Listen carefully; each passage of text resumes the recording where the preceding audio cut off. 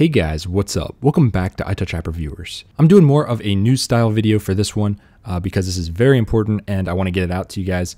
iOS 14.8 is now out to pretty much all current iPhones, iPads, and there is also a Mac update as well. And you guys are definitely want to get in on this.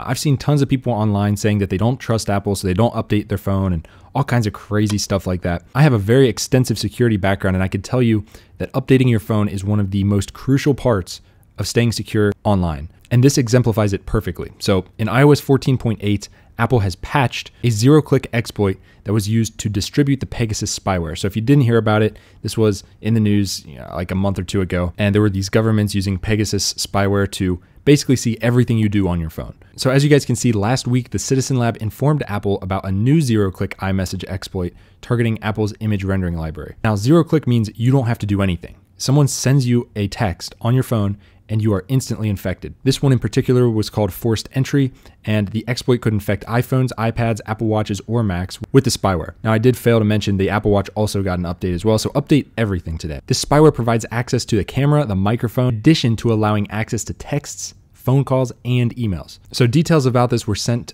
to Apple on September 7th, and it took about a week to fix, which honestly is not that bad. This is really quick turnaround from Apple, considering that they just got the details last week, 6 days ago, and they pushed the update out today. Apparently this has been in use since at least February 2021, which sucks. As you guys can see here, this is how scary it is. The spyware can do everything an iPhone user can do on their device and more.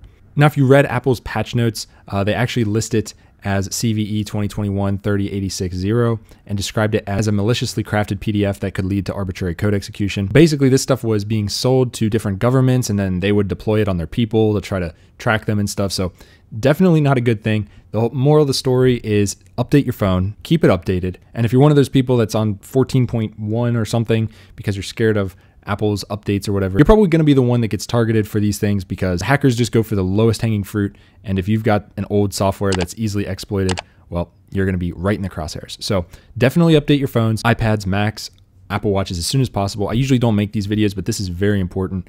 People are glossing over just how important this update is.